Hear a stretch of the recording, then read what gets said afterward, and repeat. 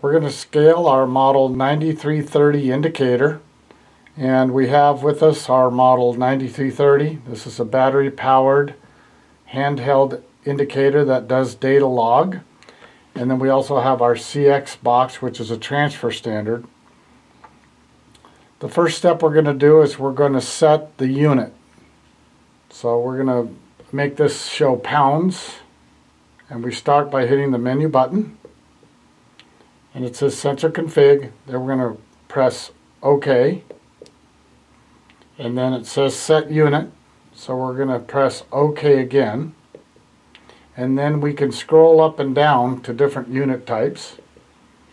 In this case we'll select pound and hold in the button OK, and then let go, and it says OK to confirm. We hit it one more time and it confirms that we've entered in pounds. The next thing we're going to do is set the full scale for the calibration. So we're going to hit the menu button. It says sensor config. We're going to press OK, and then we're going to use the arrow up to go to sensor capacity. There it is.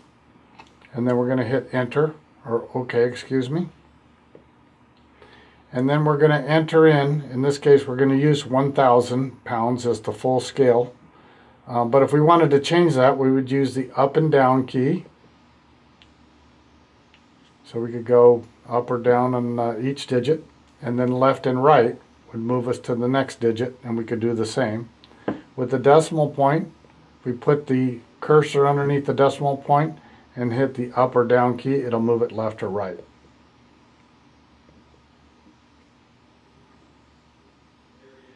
So once we've done this, then we're going to hold in the OK button.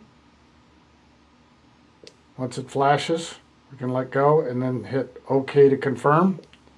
And now we've set the full scale of the calibration. Lastly, we're going to set the rated output. So we're going to start out by hitting the menu button. Shows us sensor config. We hit OK. Now we're going to hit the arrow up button twice. Now we're at rated output. We hit OK button. And then now we're going to enter in the full scale value, or rated output, excuse me, for the full scale value. In this case it was 1,000 pounds.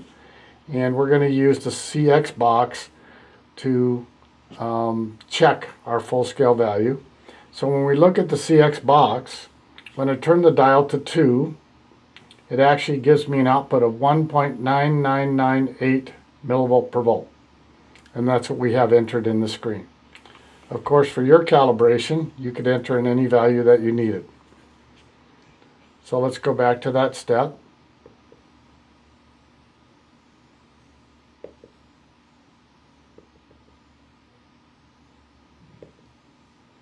And then once we have the value in that we need, remember you can use the up, down, left, right keys like we did on the previous step. You hold in the OK button when it flashes. Now you can click OK to confirm, and it's now stored that value in the 9330. We finished the calibration steps now, and we're just going to check it using the CX box. So when I turn it to 2, I should get an output of 1,000 pounds. And there we go. So we have a successful calibration.